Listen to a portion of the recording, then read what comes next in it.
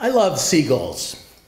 And since I was a kid, a small child, I have this image in my head of this lovely, you see it all the time in pictures and paintings, on calendars, a commercial fishing vessel coming into the harbor toward the end of the day. And around the vessel is a swarm of seagulls forming a kind of a vortex that seems attached to the boat almost. It's just a lovely image to me, and I've dreamed of being in the middle of that vortex until I was. And I can tell you, if it's on your bucket list, you can remove it now. What got me there was one of the wilder things I've ever done in my life, and that is I bought an island with a house on it without ever having set foot on the island or in the house. And this happened while I was living and working in New York City, in Manhattan. I had an 8-block walk to work every day. I didn't own a car. I lived in a 36-story high-rise. I went to work in a 49-story office building, 8 blocks from where I lived. And there's something in me that must have been yearning for the open spaces and the old-fashioned values, because I had a business trip that took me to Newfoundland, where I was on assignment in Newfoundland for about 3 weeks. And I fell in love with the place. And you can't get much different from New York City without traveling thousands of miles. You've got these wide open, rugged terrain. And the people are kind, compassionate, the real village, small town values. And I grew fascinated with the place, so I went back on vacation that summer, and I rented a car and I drove around the island, and I particularly wanted to meet the people who live in these villages called outports. These are fishing villages, less than 100 people in each, with no roads going to them. They're totally isolated. You can only get there by air or sea. And the government has tried, or had tried repeatedly, to move them to places with emergency services, police forces, doctors, hospitals, telephones, and they wouldn't go because they valued their lifestyle, they valued what they had. And they'd been living the same way for hundreds of years, and they didn't want to change. And I was drawn to them. I wanted to meet them. So I took this. The government runs a coastal boat that hits some of these villages, and it's a service to the inhabitants so they can get from one place to another.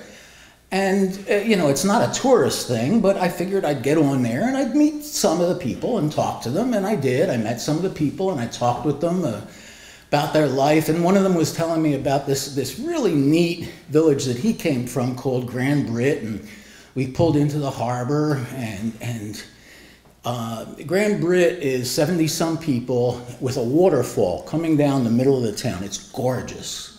You come into the harbor, and the right side of the harbor is an island. It's 12 acres, and it's attached by a causeway to the rest of the town. And on that island is a 4-bedroom home, and he told me it was for sale. And by the time I got back to the port at Port of Basque, I had bought it. And, you know, it was a wild and crazy thing, but it actually turned out to be a wonderful experience. And I would go there for a couple weeks in the summertime, and once you go there, as long as you don't come in with attitude, you are one of them. They would greet me with welcome home when I got there. You wanted to fish, they gave it to you. They would hand you caribou roast. So I say to this, they have in the town, the economy of the town depends on these 3 fishing vessels called longliners, each owned by a different family. And the owner, I say to the owner of one of the longliners, I'd like to go out with you, someday, And he said, oh, sure. Tomorrow I've only got one crew member. It's just me and one other person, so I'll come get you long before dawn. We have to go out when it's, the middle of when it's still dark.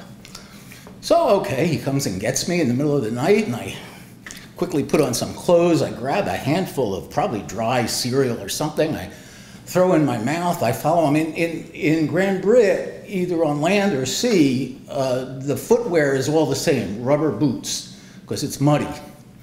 So, we're all wearing muddy boots, and we go on to the longliner, and we head out. And it's called a longliner not because it's a big boat.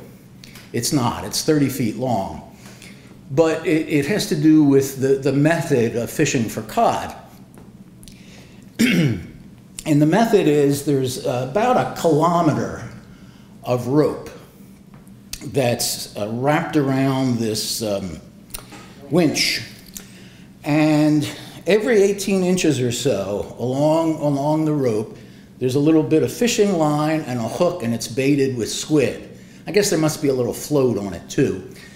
And so they go out to the spot where they know, they think they're going to be the cod, and they're bottom feeders. And they drop the line, I guess it's weighted, and they let the winch out, and slowly this whole line lays out until they've laid out a kilometer of line. And then they go off a little further. Oh, and they put a buoy on the end of the line to mark it so that they know how to get it when they come back. And they go out a little further to take a nap and wait for full daylight. So they drop anchor, they cut the engine,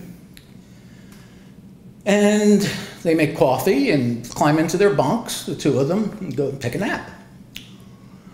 I had never, up to that point, been particularly troubled by seasickness.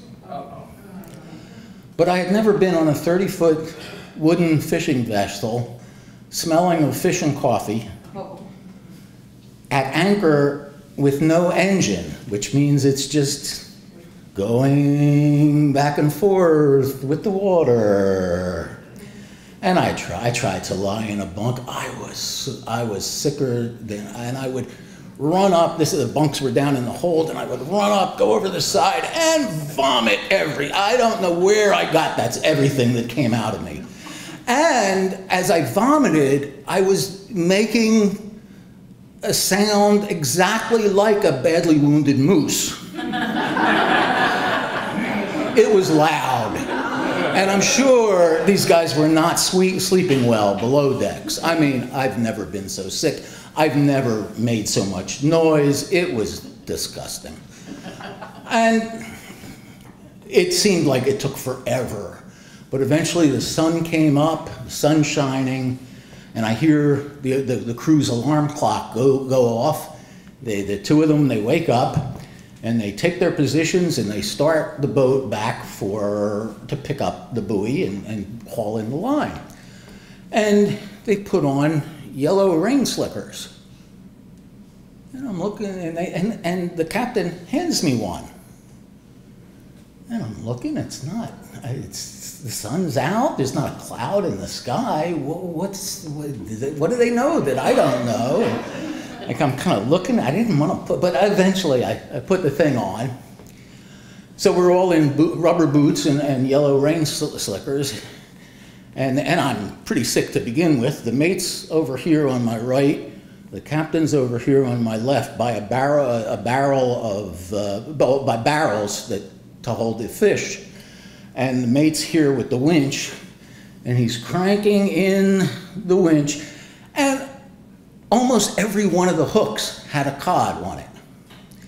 And in one clean, quick motion, he would remove the cod from the hook, make 2 slashes with a knife, scoop out the guts and blood from inside, throw the guts and blood theoretically overboard, and then throw the fish by my face to the captain. So here mutilated fish going by me like this, and I'm sick to begin with.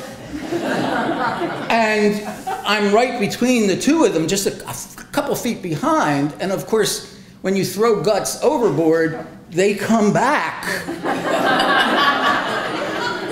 And it's raining fish guts and blood with disfigured fish, mutilated fish flying by me.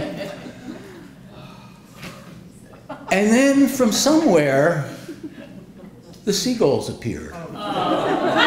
Swooping for the fish guts. And I've got seagulls swooping by my head as the fish are going by. The guts are flying, the blood's flying.